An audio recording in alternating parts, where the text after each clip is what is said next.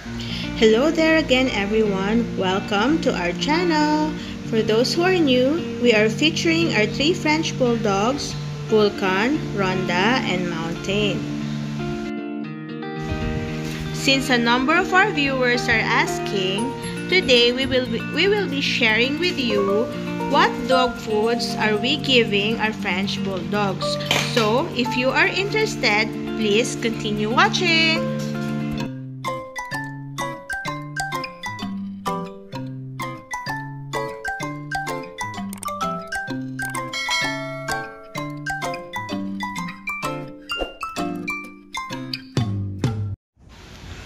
We have tried a number of dog foods for Vulkan, Ronda, and Mountain, but we chose to stay using the following dog foods. For Vulkan and Ronda, the adults, we use the Akana grass-fed lamb.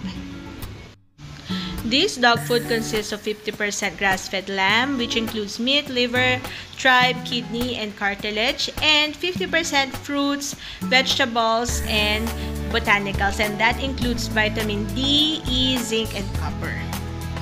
The price of this here in the Philippines is around 4,700 Philippine peso or about 94 USD for the 17 kilogram, and for the 11.4 kilogram that is 3,600 Philippine peso or 72 US dollars.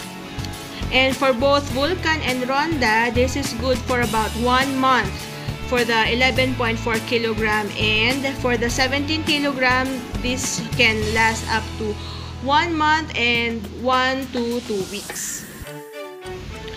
For Mountain Boy, since he is still 9 months and still a puppy, we give him Origin Puppy. This is also the same puppy food that we give Vulkan and Ronda since they are 3 months until we transition them to Akana when they turned 9 months. This puppy food consists of 85% of protein, which consists of poultry, fish, and egg ingredients, and about 15% is vegetables, fruits, and botanicals. So you notice that puppy food contains more protein that will help for their growth and development. The price of this here in the Philippines is 3,600 Philippine peso for 11.4 kilograms, so that is 72 US dollar approximately, and this can last for about 2 months for Mountain Boy only. Guys, pasok na kayo oh. Maglilinis na. Pasok na, pasok na. We used to give Vulkan before with another brand of dog food and he was okay with it. But when Ronda came in, she was not okay with that brand and gave her rashes.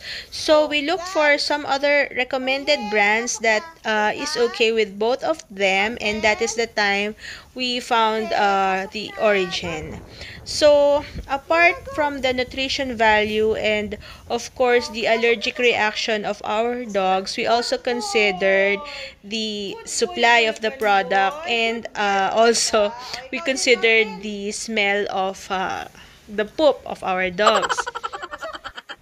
Apart from the Akana lamb and the Origin puppy, we have also tried giving Vulkan Ronda the Akana Pacifica.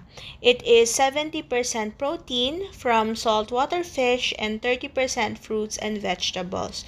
We have read that this is really good for their skin and is hypoallergenic. However, we stopped using it because Vulkan had loose poop with this dog food, so we just chose to stay with to just feed them with Origin. Mountain, pasok, pasok, pasok, pasok na. Mountain, pasok na, pasok na, pasok na, pasok na, pasok na, pasok na. Good boy, Mountain boy. Good boy. Good girl. Good boy. Oh. Pahinga muna kayo ha. Mamaya kakain na ha. We follow the serving size of the dog food. So for Vulkan and Ronda, they are between 12 to 13 kilograms. So in this list, they are between 10 kilogram and 20 kilograms. So we give them 2 cups a day and we just divide that to 2 meals in a day. For Mountain Boy, the same thing. We get the serving size from the instruction of the origin puppy and we divide that serving to 3 times a day.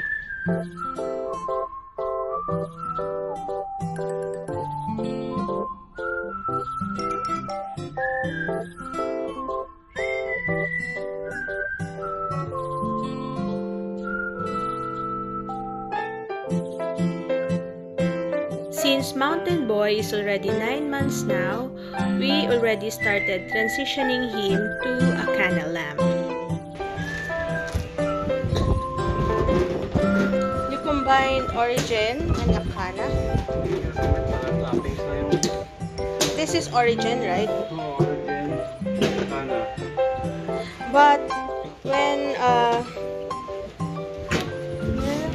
when Mountain was younger, you just give purely origin, right?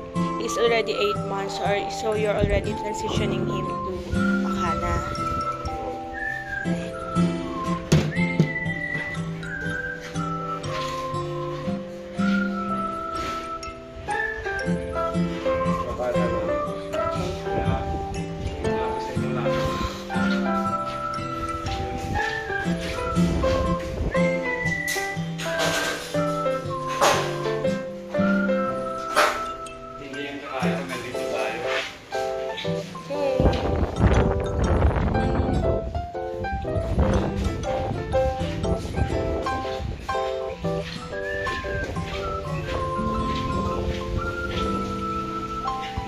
A few moments later.